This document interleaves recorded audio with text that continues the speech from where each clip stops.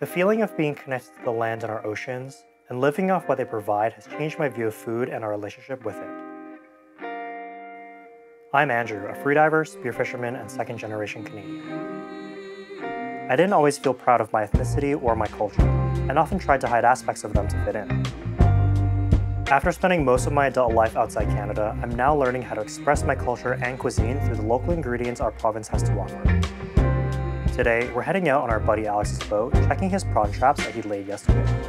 And because they're so fresh and still alive, you can actually eat the tails raw. We'll also be jumping in the water, looking for some sea cucumber. Sea cucumber is a delicacy in many Asian cultures. They're available year-round in our waters and can be easily harvested by hand with a fishing license. It has a delicate flavor and tastes amazing with a simple batter and seasoning. While they may not look like much, I promise you'll love this easy recipe.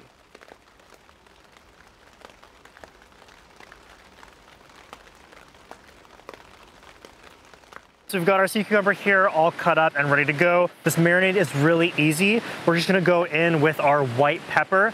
Now this is gonna be the pepper of our salt and pepper sea cucumber. And then we're gonna go in with our salts to the same bowl. And then to that, we're gonna crack in 1 egg.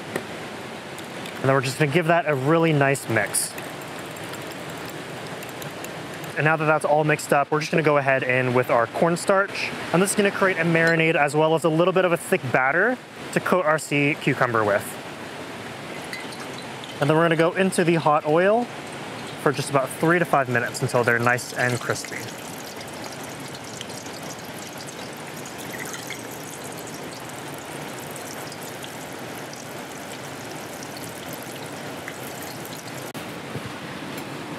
They've just been going for about 3 minutes, so now we're just gonna take them out of the oil, and we're just gonna place them onto some paper towel on a plate to let them drain. And then now we're just gonna fry the garlic and the chilies.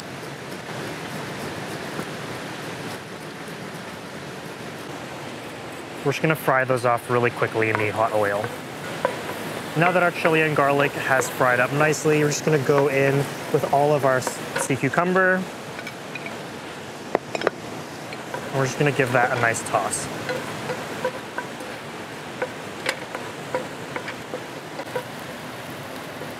And top it off with all of that fried garlic and chili.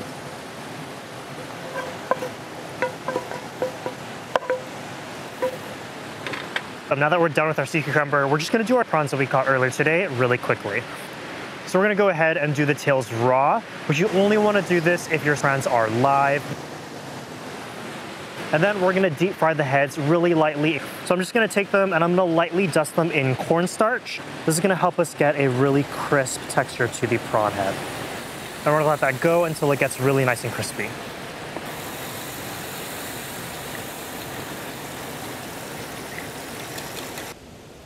We have deep fried prawn heads, sashimi tails, and salt and pepper sea cucumber, spin on a classic squid dish.